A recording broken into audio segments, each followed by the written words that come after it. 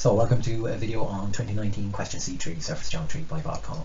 Okay, so we figure C3 down below here, elevation and end view, outer end elevation, and on the right we have a building retail store in Singapore, alright, with irregular shaped faces, steel framed glass. Part A, we have to draw the given elevation plan and end elevation. We have very little dimensions for end elevation, only one, so we're going to construct the elevation plan and then the end elevation.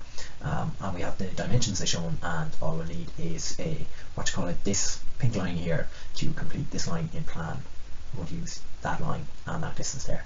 Then I'll give you a quick 3D view of the object. So this is what the object is looking like in 3 dimensions, and then part A, the elevation. Okay, it'll be projected onto the vertical plane, so that's what it looks like in elevation, the object. So you can see surface A, the pink surface, will appear as an edge in elevation, and then the surface on the right hand side, you can't see it there with the end vertical plane, but that gold surface appears as an edge. The plan, projected onto the horizontal plane, so the plan is looking like this here. There we go. Don't know why the colour has gone off. The end elevation, there's the colour back up. Then the end elevation is going to look like that there. The hidden detail. So a portion of surface C there will appear as hidden.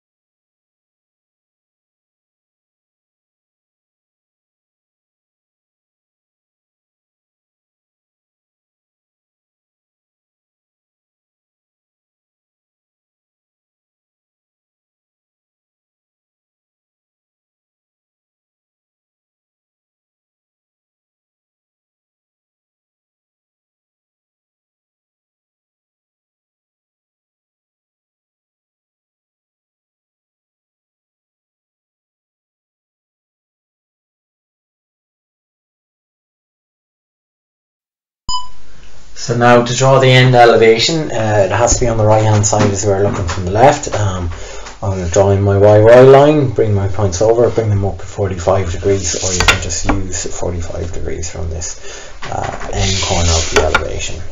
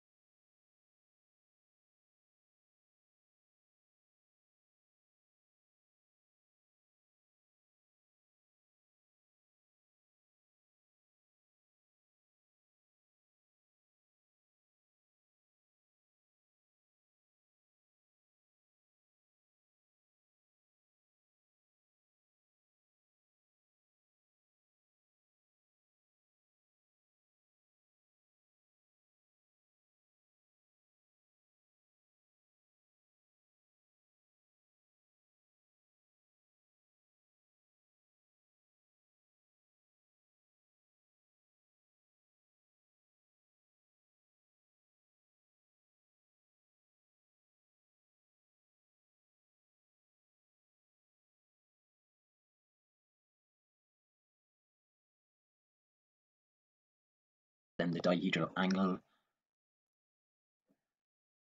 So for the dihedral angle, I'll have to see this line here as a point. Now, on a drawing sheet, you have to see it as a true length first. Before you look along it in 3D, you can immediately look along it. So when you look along this line of intersection, you see, okay, surface B and surface A, they're going to appear as edges, and the line of intersection will appear as points. So you can see two surfaces appearing as edges. Now, so they'll appear as edges. So the next part of the question, I have to see the dihedral angle between surface B and surface A. So surface A is appearing as an edge there. So I need to see the line 1, 3 as a point. Now to see a line as a point, I need to look along its true length. Is it already a true length? No, because it's not parallel to the XY line in either elevation or plan, so it's not a true length. So I'm going to have to look perpendicular to line 1, 3. Okay, I can do it in either plan or elevation. I'm going to do it in plan, and then I'm going to look along its true length. So I'm going to take an auxiliary elevation looking perpendicular to line 1, 3, and then I'm going to look along the true length of the line of intersection.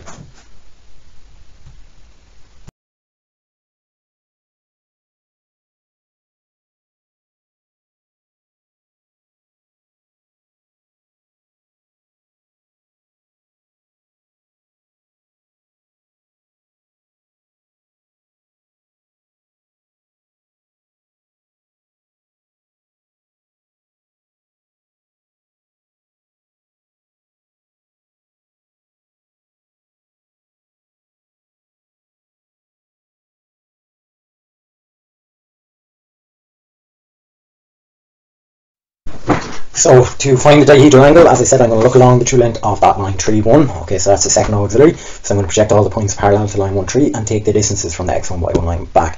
Now I've just noticed as I am about to do this, the next part of the question, I left myself kind of no room to find the true shape down here using a rebatment. So for doing the true shape of surface B, I'm just going to have to project it up onto a different area of the page. So that is going to conflict, like what you might see in the marking scheme for that year conflict, plus in the marking scheme they don't project it off the elevation to find the true length of line 1 to 3. You still get the same dihedral angle.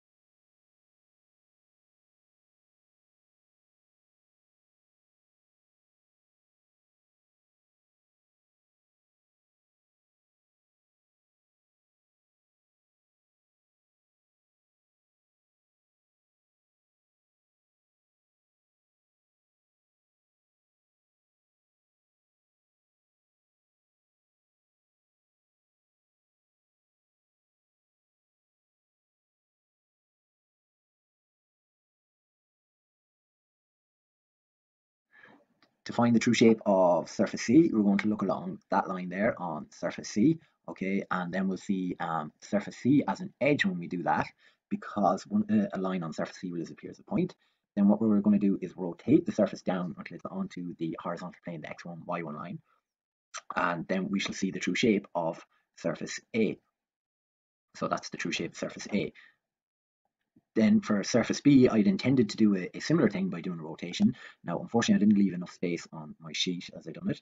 So I was intending to look along this line here and see surface B as an edge and rotating surface B down until it's onto the x1, y1 line, and you would get the true shape of surface B.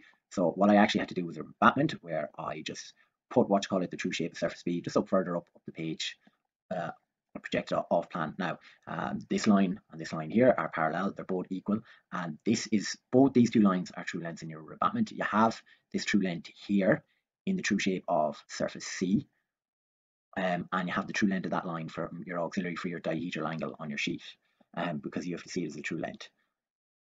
So I'll put the true shape of my surface B up on the top of the sheet. So part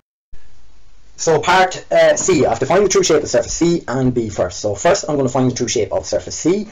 Now, okay, I'm going to do this by rotating the surface down until it's onto the flat on the horizontal plane. So I'm going to look along the surface, or this line 7, 8 on surface C. 7, 8 is on XY line elevation, so it's a true length in plan. When I look along that, the surface will appear as an edge, okay, and then I'm going to rotate the edge until it's on the x1, y1 line in the auxiliary elevation and project back to plan, and it's going to be a true shape in plan then.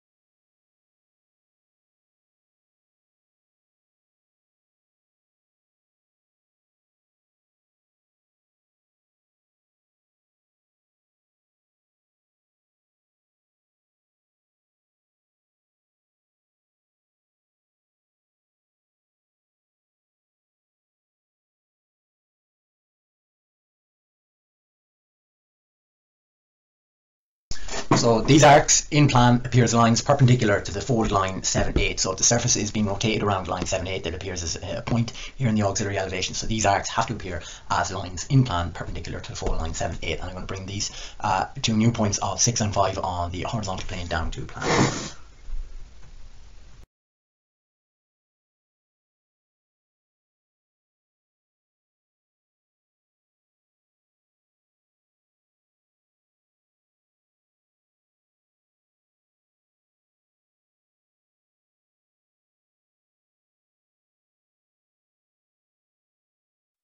So to find the true shape of surface B, I was going to use rotation, like I said at the start of the video, by looking along line 37, which is the true length, and rotating the surface parallel to the x1, y1 line. But I don't have enough room. So what I'm going to do is find the true shape using rebatment. Okay, and I'm going to position it up here. And it's similar to rotation, it just skips this step. In rebatment, you use the knowledge that every line, okay, on a true shape is a true length. Now, 3 to 7 is a true length because 3 to 7 is a true length plan because 3 to 7 is on xy line elevation. You have the true length of 1 to 3 in your auxiliary elevation for your dihedral angle, and you have the true length of 7 to 5 in the true shape of surface C, okay, and the fold lines have to be perpendicular to the hinge line 3-7. So I'm going to use just existing dimensions to find the true shape. So I'm going to look perpendicular to 3-7, essentially. Well, I won't say that, look perpendicular to it, that's slightly wrong. I'm going to project the points perpendicular to 3-7 is what I want to say.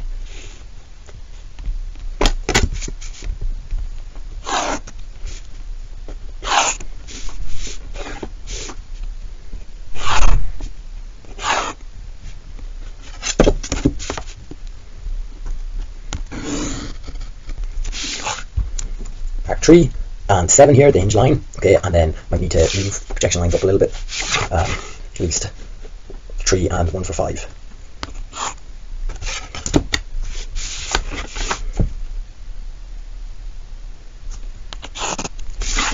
Now I'm going to take the true length of 1 to 3 down here.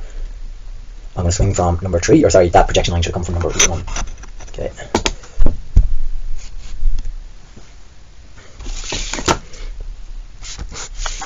So there's point number 1. Then I'm going to take the true length of 7 to 5 down the true shape. So 7 to 5 down the true shape and swing from 7 up here. That's 5.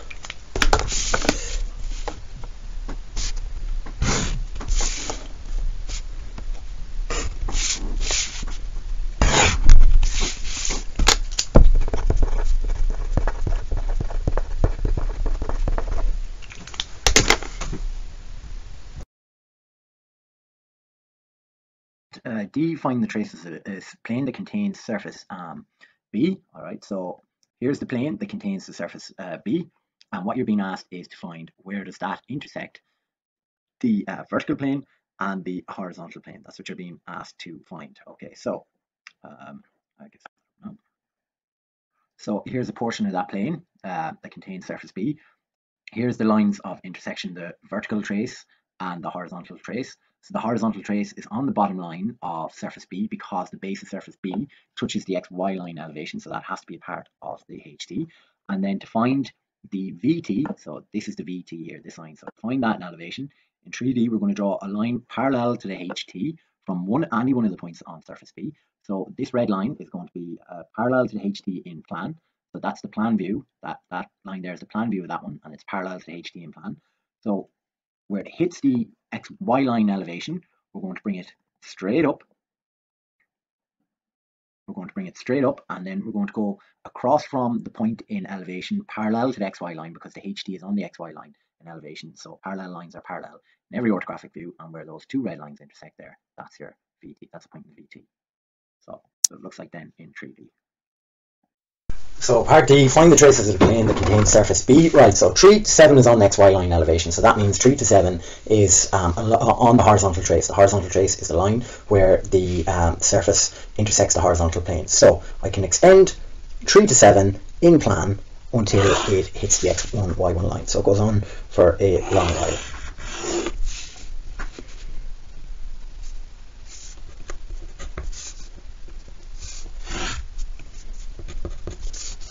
Now, to find the vertical trace, as done in the SolidWorks model at the start, parallel lines are parallel in every orthographic view. So I'm going to draw a line parallel to the HT from a point, any point on surface B. So I'm going to pick number 1. It doesn't matter if you go from number 5. Okay, so I drew a line in plan parallel to the HT. Okay, now where it hits the XY line, okay, I'm going to go straight above it. So I'm going to draw upwards. I don't know where my T-squared is.